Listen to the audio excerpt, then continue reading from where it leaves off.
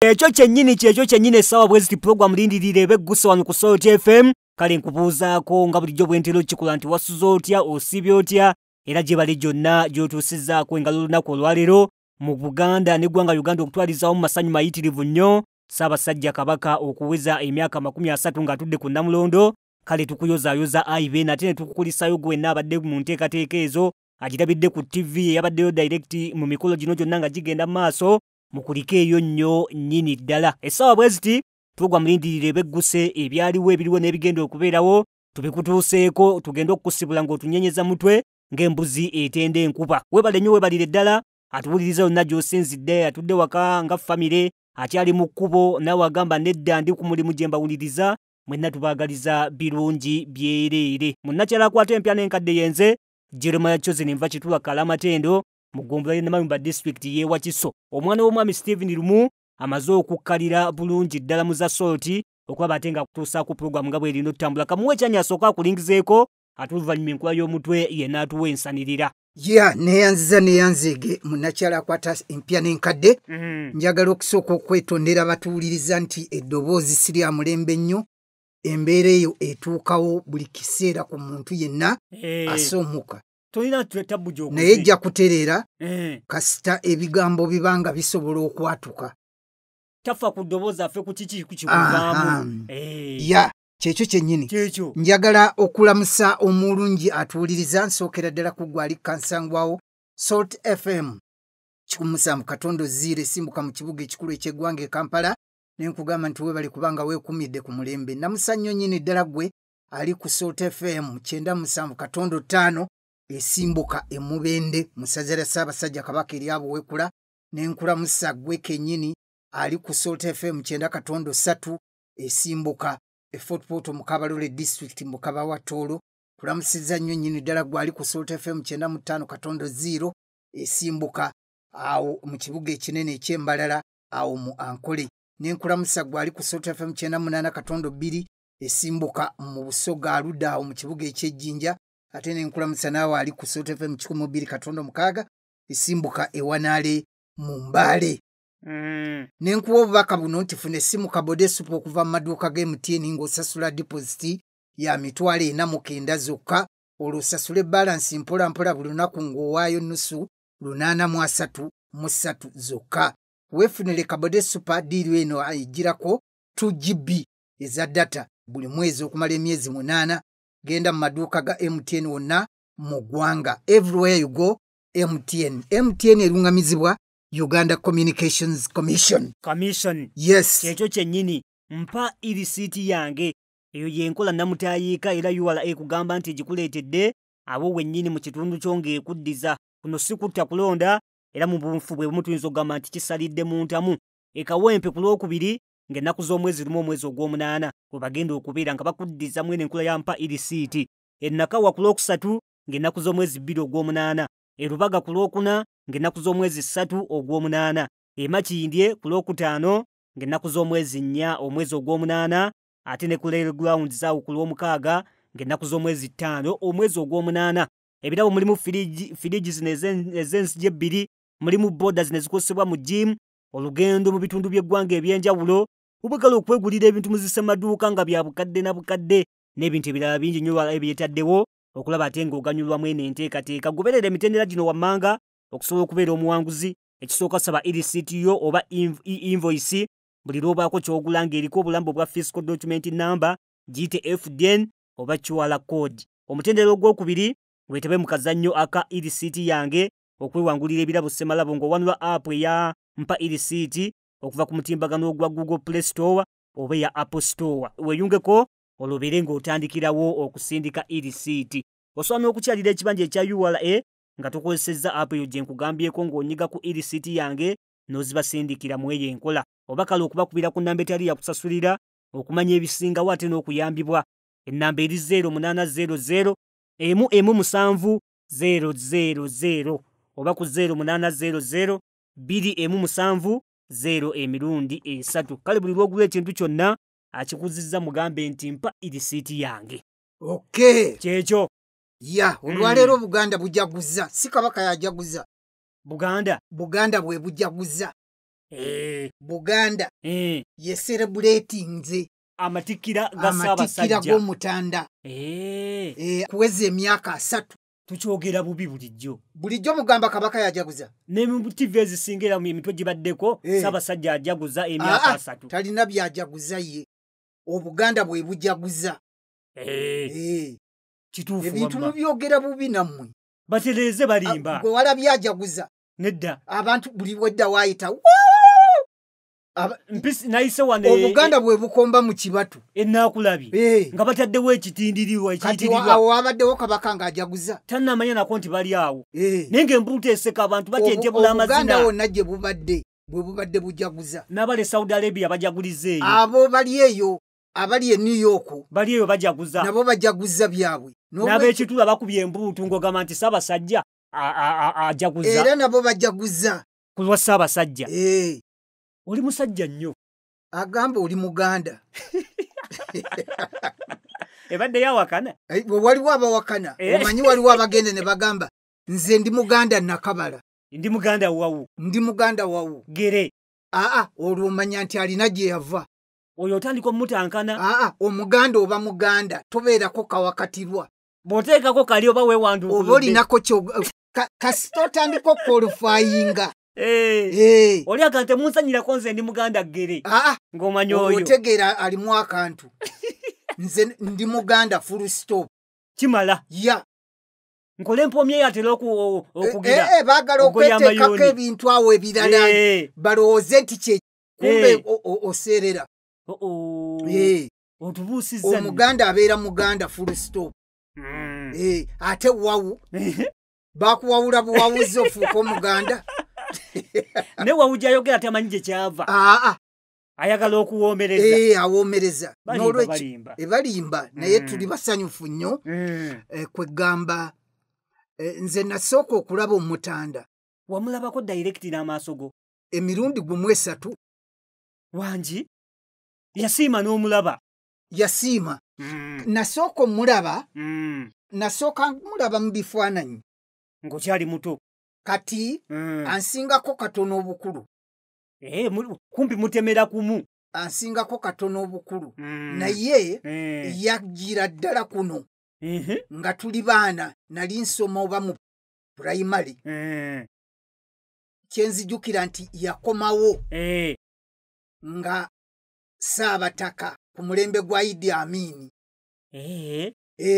otannafuuka kabaka naye twagoba emmotoka yeffe twava waffe Sseguku ne tugwera ku kisaawe Entebbe ne tugwera ku gundi ku Saakwini we wali entabiro awo we twategeerera nti abange twazze mayiro 10 wangi mwava Sseguku mpaka ku ssaawa ya Queen nga temutegedde nti mutuuse eno yonna mugoba mmotoka tugoba endulu ddala wangi kati okuddayo awo we wali akanyamberege naddala akasozi ke najja nankumbi awo g'okalabye ennaku zino nga bamaze okukakendeeza kaali yale kali k'amaanyi tuwaddayo naye ng'era tufunyemu kati naliko ku mbaga ye 1990 officially nalina kaadi 9899 kweje kakati walina kaadi twaliwo mu lubiri awo wangi ng'oli mugenyi muyite kakati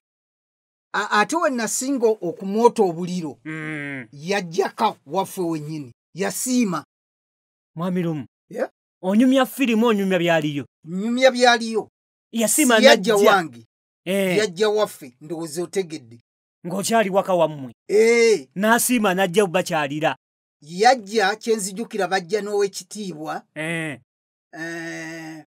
Male erinnya eddala erinvudde mu mutwe yali akulira Kiwalabye Male yasimba benzi ye mu luggya lwa muzeeyi ne tufuluma mu nju ne mumwaniriza yatwaniriza Omutanda twafuluma nze ne muzeeyi ng'owerekera muzeeyi yatugamba ffenna tufulume ate nze naliwonzekka n'abalala olwo tannafuuka kabaka akyali Ssaabataka kaakati n'akola ki omanyi muzeeyi wange yasoma ne Ssekabaka Edward Muteesa e Buddo Tata wa Kabaka. Bali bamukwano nnyo. Nga kubasaza mu kabu. Era buli lwe yagendanga entebe ng'ayimirirako awo. Seguku. Namuwuubirako. N'agamba mumpitire Walusimbi waggulu wali. Mu Tegula. Omanyi muzeeyi waffe yali yazimba Tegula. Ekyazimuzimbisa nno Fujjo naye. Ng'ayagala kukola ki? Ng'agamba abaana bange saagala bakubwe gundi eno. Muzira mu nkuba biki? Laddu. Eyabwe eva kugana mabaati ameeru.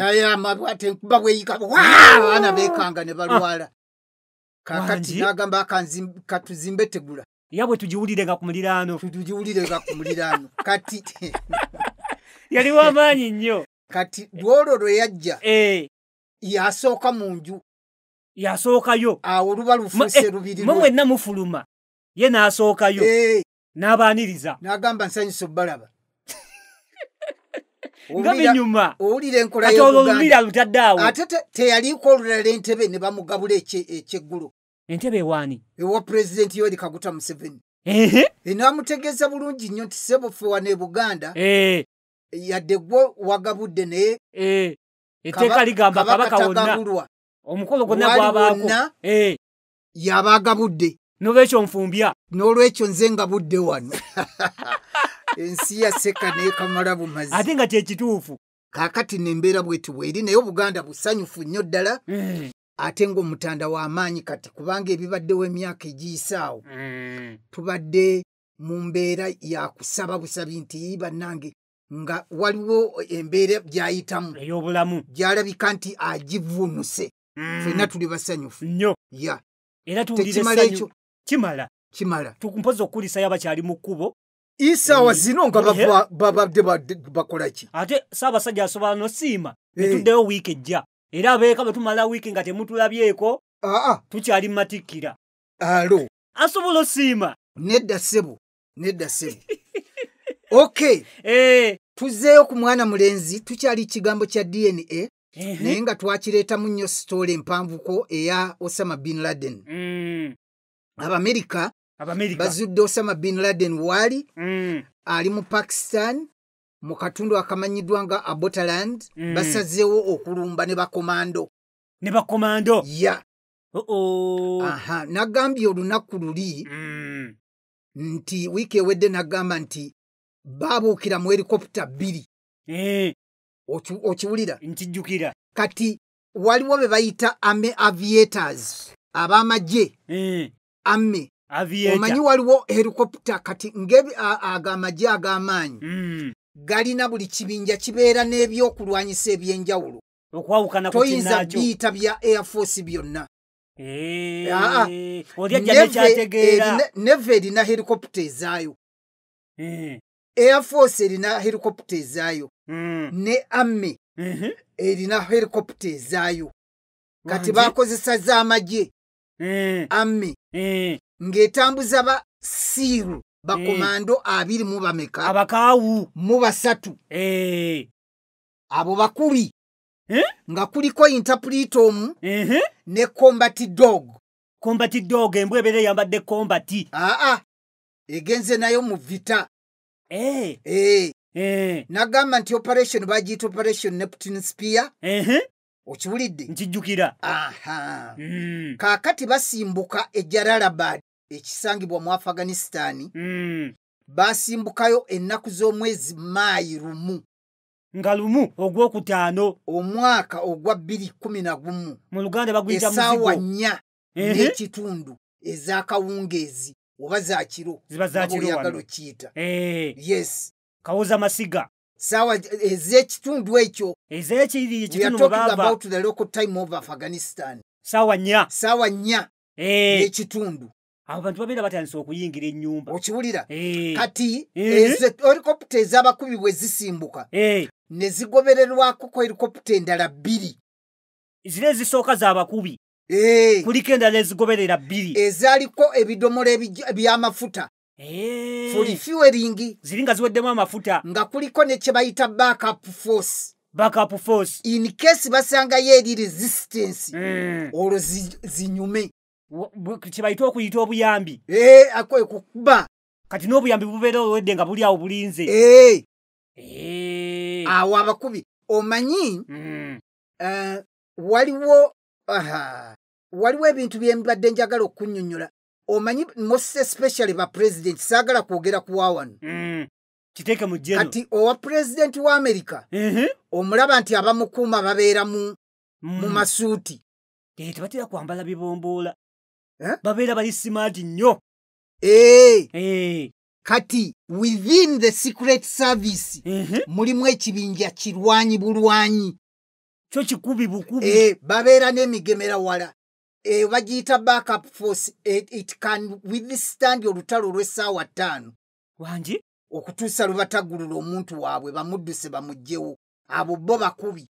Tebabeera na zipisto. Babeera n'emmundu ziri zikabi. Babeerako nga bantu 2-10. Basobola okubira essaawa 5. B'Amerika. Kati kankize wano. Kikomyewo wano. President wa wano bw'atuuka mu kidaala olaba basajja basuuti.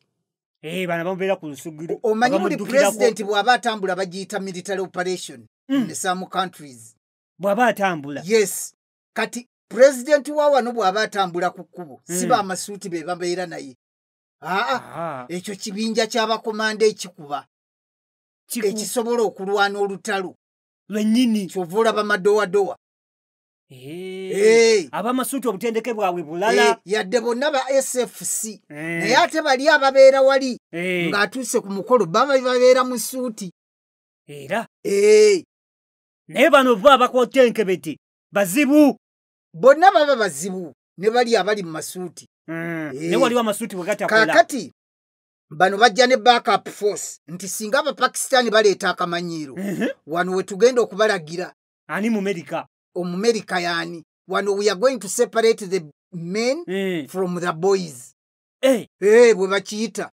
Okwawula abasajja ku bulenzi. Kati nagambye nti helikopita bwe zituuka emu etagalira waggulu. N'omudereeva yali mubi. Kati waliwo eyakoona kisenge mu butanwa. Naye tewali baafuna buzibu buvune. Yalandinga bulungi wansi. Kaakati kye baasala ebisenge ne babibuuka bagweyo bugwi ne bagwa munda. Kati bagenda okuyingira ennyumba eriko flowers 3. Emyaliriro 3. Empampanvu. Baalina okgenda nga bakola ki? Nga baalinya bulinnya. There is what we call clearing. Ogenda oyera. Kati toleka kantu mabega kagenda kuwa buzibu. Ne bwe badde olayinga ogyekengedde gikube essasi. Gisambe. Naye kaka when they say clearing kuba kwera kitegeeza tebalekaawo omuntu awo ajja bba wa trouble. Either you are dead oba baleka bakusibye. Wangi? Gye bava baleka tebasuubirawo buzibu. Bagenda bakiriyalinga okutuuka lwe batuuka ku bwe beetaaga. Nkufuna. Kati bwe bayingira bwe bati basiiru bali munda. Mwalimu wano muziyitanga boys quarter. Boys quarter. Naye abantu abamu baziyita guest house. Mu maka g'omuntu mubamu guest house. Mubeera mu guest house. Bapromotinga obwenzi mweyembeera. Guest house abeera mugenyi. Please. Oyinza okukyaza abagenyi nga tebajja kusula mu njuyo. Nga baagala privacy. They are guests. Sensible people. Omwami n'omukyala azze n'abaana be. Ate obawagike mu kasenge kamu. Kwe kuba ennyumba eri noba wa guest wing. Abantu bateekako guest wing ennaku zino. Kuva dda si nnaku zino. Kyogedde kya guest house. Era ebeera house. Bugenda walala. Guest house. Lwakuba mmwe guest house. Ate mwazifuulamu okukoleramu effujjo. Era oli okukubira essimu naga mbadde nkyaliko wano mu guest house. Okiwulira otya ggwe? Kibeera okay. Wangi? Muzeyi Kasana agamba todde wange nkugobye. Guest house nze nali nzisuzeemu Kerweza. Wangi? Ya Church of Uganda. Kiddemu ng'ense kuwulira. Negisulako mukka Namirembe. Nga yaki? Tebakkiriza byakwesirwalizaamu ebyo. Tokoleramu fujjo. It is a guest house. Kusulamu. An institution can have a guest house. Yes, for example, House of Prayer Ministries International isobola okuteeka guest house it is very insobokable. Ekyo tukisazaamu ne sekusazaamu kiddira eri. Please. Mwami Lumu towabya. Leka tukunnyonnyole. Bino ebintu mwe mwabyonoona. Mwayonoona ekigambo loogi. Kyali kinyumyeko ddi. Mwe mwakiteekamu gundi zigiri. Loogi is a very good word. Kubanga wana amaka ga president gonna ageetoolodde eggwanga agatali state house tuziyita state lodge. President mwakolere fujjo mwabeera nga avudde e Kampala gende e Mbale gyeri gende e Masaka gyeri ezo baziyita state lodge. Kifo kyakwebakamu omuntu yenna akkirizibwa. Nze bulijjo ntya n'ozisulamu. Abalala baziyita inzi. Kati mwe mwamanyira hoteli kyokka. Kati atenga kati ennaku zino efujja abantu basinga dikolera mu lodge. Wangi basinga dikolera manya mu hoteli. Lyakyusiza obuufu. Nze kati ntira ddala ozisulamu era guest house nsulemu tezirina buzibu. Guest kitegeeza mugenyi enje house awe wava obuzibu. Anti house kyeki nyumba. Kati awo waliwo kyekireese obwenzaawo. Eyo lokukubira esimu naga mbadde nzimba wano zirogi oba guest house. Labya ddanga agudde. Kati abo ababikolera mu nsuku z'abendi bagiyita ki? N'olusuku nalwo tulukyawe. Tetusobola dukyawe. Kakati balina guest house. Okiwulidde? Ziri awo mu kikomera. Kati waliwo mu compound guest house. Kati mu main building waliyo first floor. Mulimu abasajja basatu mwe babeera. Kati ku second ne third floor kwe kwali gundi family ya Bin Laden. Bakozesa yakubiri na yakusatu. Kubanga alinawo abakazi basatu n'abaana. Yalimu embeera y'okuyigibwa abakazi abo bonna yeetuumako baaki. Ate yali akati awo amaze okasuula yagize. Awumudde. Bazeewaabwe. Bazeewo atya. Ebyengera bya Mukama bya Allah yabimuwa. Bibye. Bino mubugiriza. Ava ku first floor, ava ku third nakkirira. Asala busazi bwati. Ate yetakkirira. Atumya butumya. Ali ku floor y'okubiri gya nsanga eno. Room service. Kola sente mwami Lumu. Ne mmala nfuna eziringa bwe zityo nange. Kati basooka ne bakkiriyalinga first floor. Eriko buli obusajja obutategeerekeka. Obwo. Babugjeewo. Kati second ne third. Ezo ze section ezasembayo kubanga gentleman kwe yali. Mwe mwali ekinyusi. Kati mwalimu abaana ku buli level. Buli level kuliko abaana. Kati ekyo kyali kizibu nnyo. Kitya. Ate bebango nnyo bagamba namwe mufulume. Ani akusesa. N'okwata baliri. Ani akusesa. Omanyi nga walumbya amaka g'omuntu. Obwana nabwo bukyakalana temujja tujogera wana yeye bukabye bwagadde okwambalira alo. Okubbe essasi limu nebugamba nyamanza. Obwana bonna ne bufuka mu ngoye. Obwana bwali bumanyidde kitaabwe wabwo yali yabulagira dda. Bumanyi ekyokola. N'abakazi bennyini baali bakaawo. Wangi? Nga balina mu training.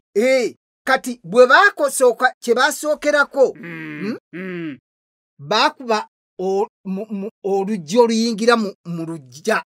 Oluyingira mu nyumba. Yaliko fensi nga eno gy'olaba kungulu ase si wokka munda mwalimu ebirala. Nga muli fensi mu fensi. Kati bwe baakuba olusooka wabweru bagenda okuyingira munda. Olwokubiri nga bali bategedde. Waliwo ekisenge ekyakula ne kiwola. Ate nakyo nga buzibu bulala. Kati awo wonna manya nti buli kubanga olina kukozesa explosives. You wake up people. Abantu bagamba kiki ekiri awo. Tolina bisumuluzo tebalina mansitaki. Tebalina bisumuluzo bebaali bakola kufuluzaako. Bakomando abamu tebajja na gundi masitaki. Tebalina misumeni gisala. Oluggi balubandula omulundi gumu ne lugenda ne pata zaalwo. Ne lugwa munda. Second egi. Ng'ate odda ku byagundi kwa.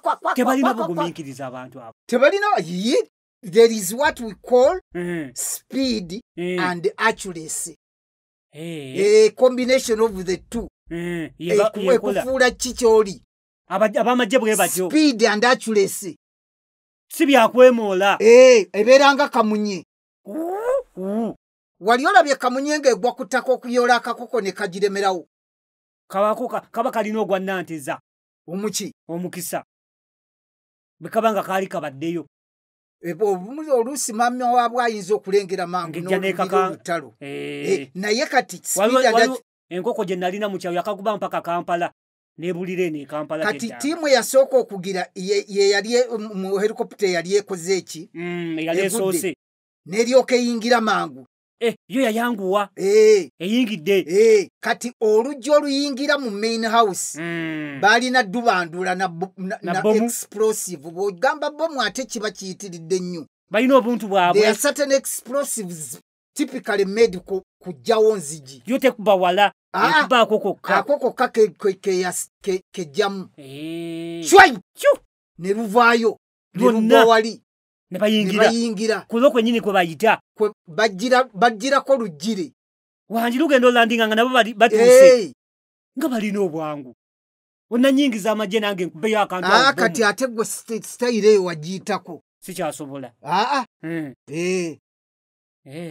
kati baagala emonde gyange lya lumondewo lya katugendeko mu bulango bwa bakama baffe bwe tukomawo tulabe operation y'abantu bano eggwerawa ya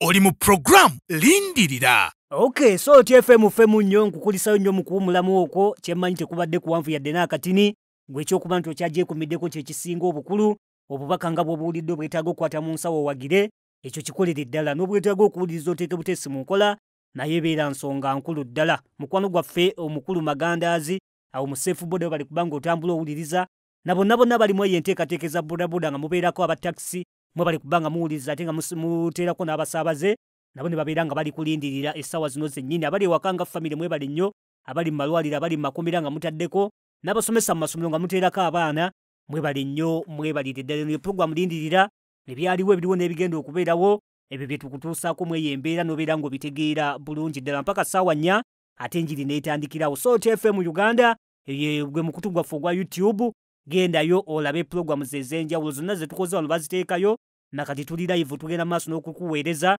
so togamba nti eyaluli nagimiisinga genda ku YouTube teekamu Soul TFM Uganda ojja kuba otutuuseko ne shows endala ezigenda wano ku Soul TFM ojja zisangako mwami Lumu gwali nange munnakyala akwata empya n'enkadde puroguramu Lindirira yes mpa irisiti yange URA ekuleetedde enkula ya mpa irisiti yange ng'ekuddizaawo ekawempe ku lwokubiri nga 1 ogw'omunaana ennaku ku lwokusatu nga 2 ogw'omunaana erubaga ku lwokuna nga 3 ogw'omunaana emakindye nga 4 ogw'omunaana ku lwokutaano ne kuleero grounds ku lw'omukaaga nga 5 ogw'omunaana ebirabo mulimu freezes ey'enzigi 2 bodaboda ebya jimu olugendo mu bitundu by'eggwanga eby'enjawulo oba okwegulira ebintu mu zamaduuka bya bukadde na bukadde n'ebirala bingi nnyo goberera emitendera gino wammanga saba irisiti yo oba invoice buli lw'obaako ky'ogula ng'eriko obulambe obwa physical document number FDN oba QR code omutendera ogwokubiri weetabe mu kazannyo aka risiiti yange okwewangulira ekirabo semalabo ng'owanula app eya MP eya mpa irisiti okuva ku mutimbagano gwa Google Store ne Apple Store weeyungeko otandika okusindika irisiti osobola okukyalira ekibanja ekya Uganda Revenue Authority nga tokozesa app n'onyiga ku irisiti yange n'ozibasindikira oba okubakubira ku nnamba etali yakusasulira eri 0800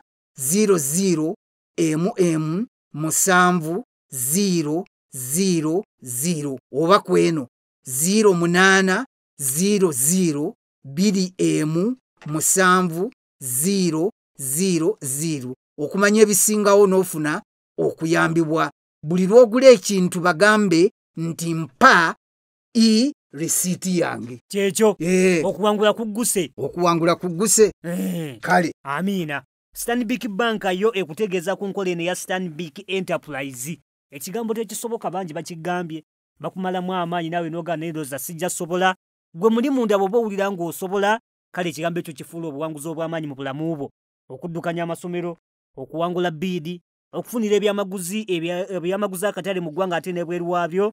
Kale kola ekyo abalala kye bagamba nti tokisobola gwe bw'oba okkiriza, kale osobola okutandika okukuza ate n'okutambuza bizinensi yo wamu ne Stanbic Bank kubanga yeekukkiririzaamu. Okumanya ebisingawo ogenda kukwata essimu okube ku 0312 22 600 ngambye 0312 22 oba oweereze email ku enterprise direct ug@stanbic.com. Stanbic Bank it can be banka eyerungamizibwa Bank of Uganda, ate nga sente z'abakasoma ziri seefu nnyo kubanga zikumibwa ekitongole gaggadde ki Deposit Protection Fund of Uganda okutuukira ddala ku bukadde 10 nga bwe nkugambye nti amateeka n'obukwakkulizo bigobererwa. Yeah, that is very good. Tukyali Osama bin Laden Abamerika bamulumbye. Abamerika bamulumbye bubi nnyo. Bamuli ku kido. Kyekigambo ekituufu. Bamuli kido. Kaakati akagumu kaako konna ku bazinensi gikola ki? Eri waggulu. Kabasuulamu ki akasatiro. Omanya nti waliwo ekigenda mu maaso. Munabudu gyayita upstairs. Upstairs yeriwa? Ye waggulu. Asemberayo ddala waggulu eri. Ne bwe kitaba waggulu asembayo naye there is a ground floor, there is a first floor, kati eziddako bw'obeera kwendo za wansi n'otunula eri eziddako tuyitayo upstairs. Ne bano abaana basula ku ziddeeka asula waggulu asoogama nsula ku upstairs. Ndowooza kanyuma osula upstairs wa downstairs. Waliwo edda waliwo omuvubuka yali bannange mweyembera z'ekisulo.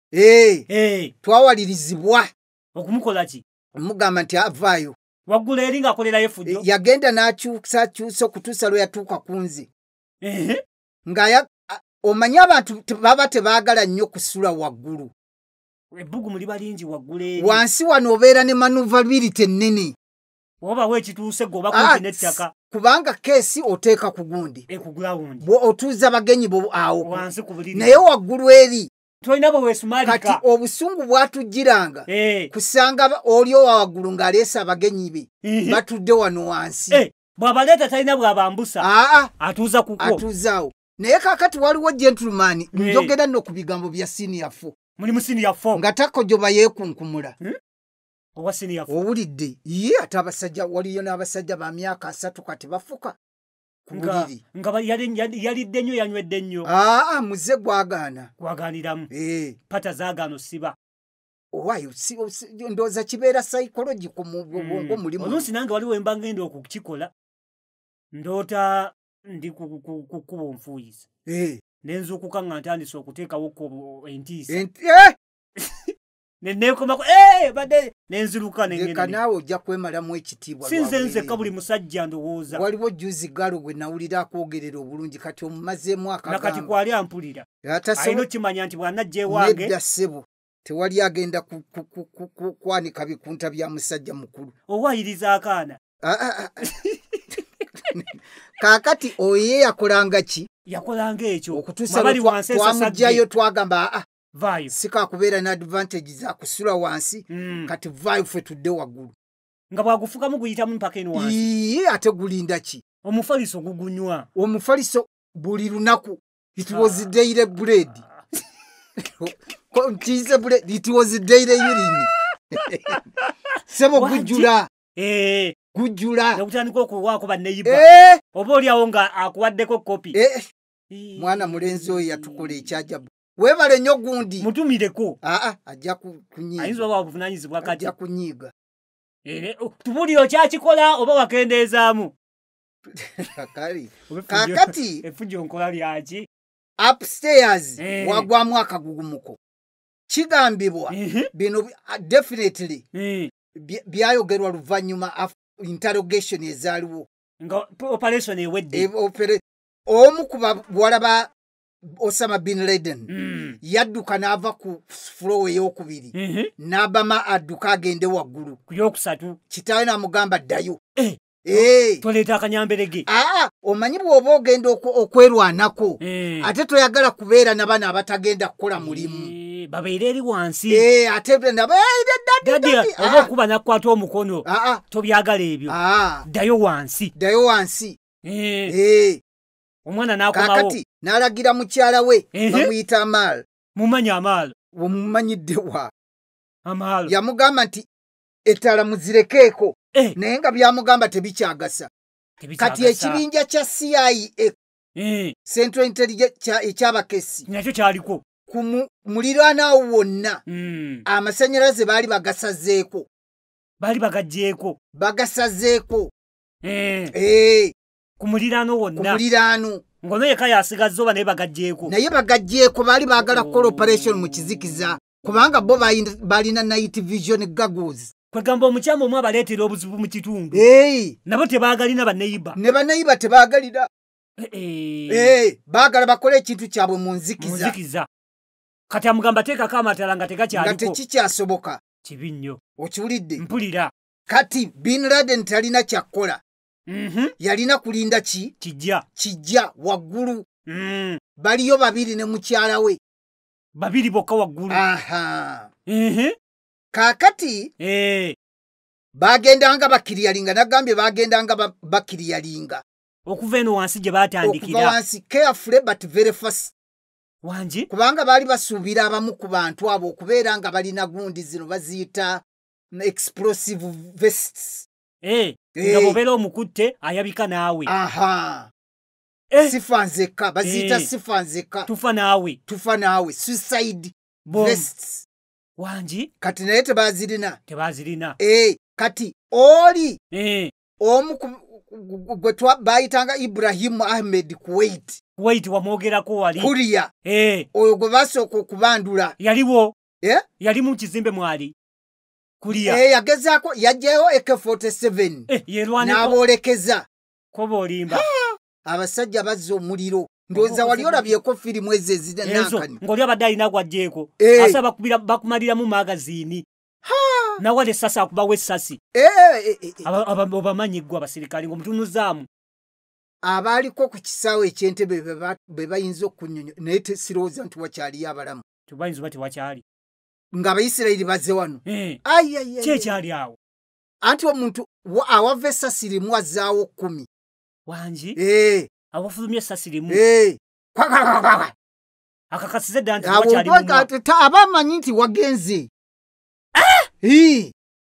nga balina obwangu ebwo bwangu bubeerawo omukulu we yajjayo ekke ne bamukuba mukyala we yamuli mu mugongo naye ne bamukuba ekibegabega bambi kati paati endala negenda nekola ki nekola etya negenda ng'esakinga room by room tebanatuuka n'okufula okulyani okuli bin Laden bakyali ku yokubiri kati eyokubiri kisenge ku kisenge fulumya alimu musibe aganye era mwalimu muganda wooli owa Kuwait yali ne mukyala we ne baleeta akajagalalo nabo ne babakola ki ne babakuba ne babateekamu amasabba bafiiriddewo bankya ku 8 bameka bana baweza bana Kuwait wekibegabega yali mumizibwa bulumizibwa teyafa kati olwo basanga oluggi lwa kyuma olwambuka waggulu ku flow eza waggulu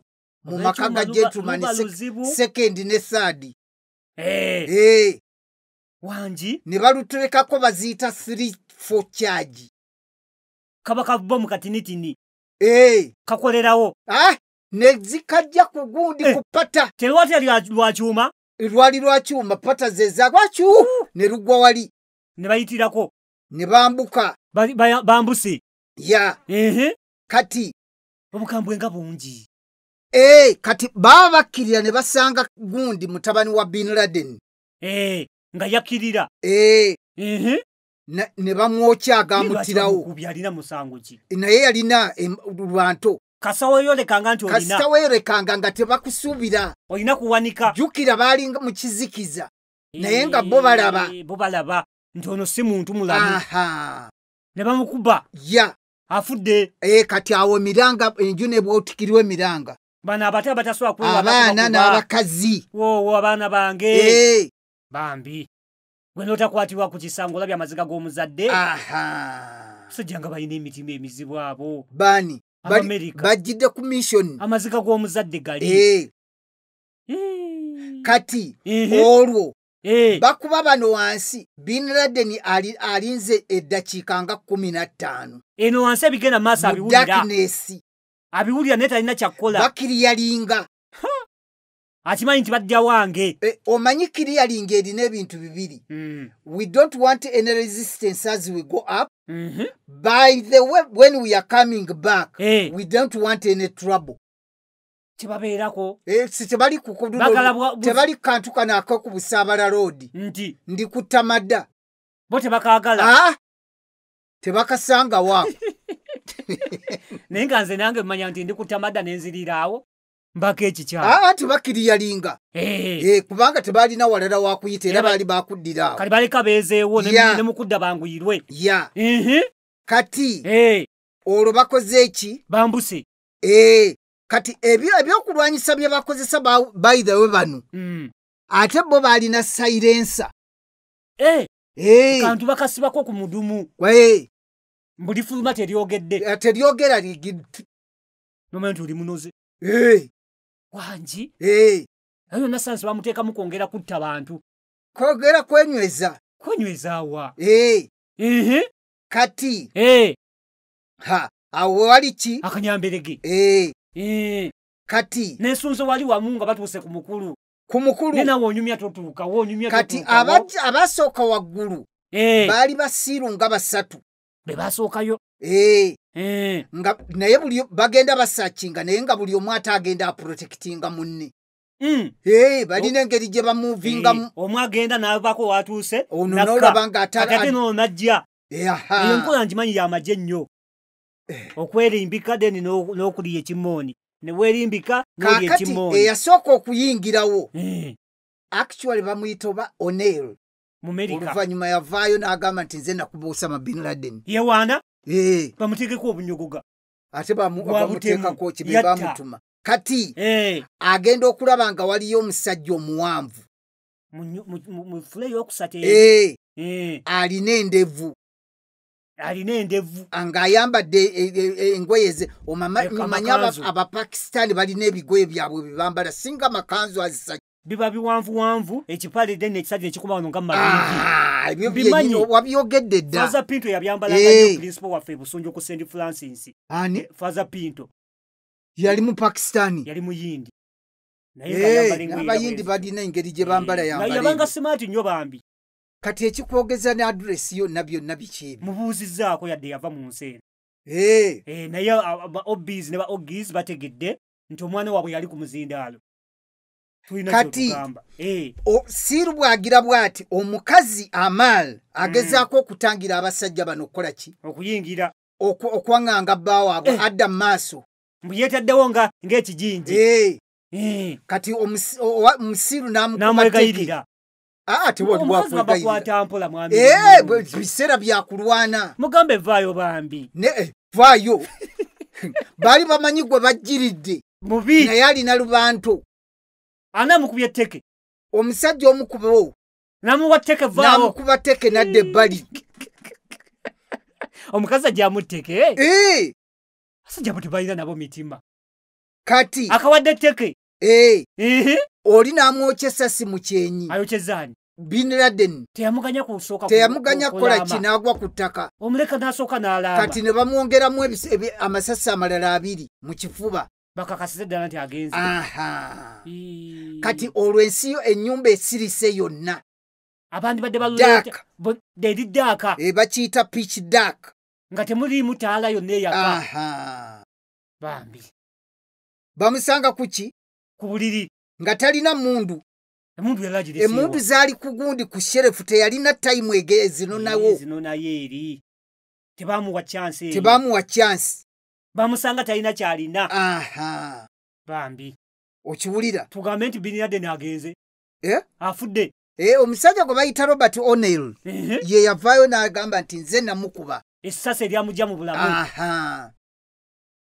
ye O'Neill akyaliyo gyali mulamu alya n'anywa ng'amanyi nti yatta omuntu ate gwe mulimu gwe baabawa omusayi gwe olina otatya nti nze anti kaakati kati omanyi bo gundi gye baalina ng'abo abavubuka abamu baafiirwa baganda baabwe mukiri ekizimbe ekizimbe kati ekiru yekyo kibeerawo omusayi gw'omumerika agamba nti ate bw'oba olwanirira ggwanga lyo nga waliwo eyabakola ekibi kisukka kati mukola ki musayi gundi kati amawulire jjukira nti mu Amerika eri pulezidenti ne ttiimu ye baali mu gundi nga balaba ki ekigenda mu maaso bali eri mu situation room gye wagamba naye ng'omutima tegubaliimu abaana mission eggwa abaana mission bannange kaakati yali akulira Admiral McRaven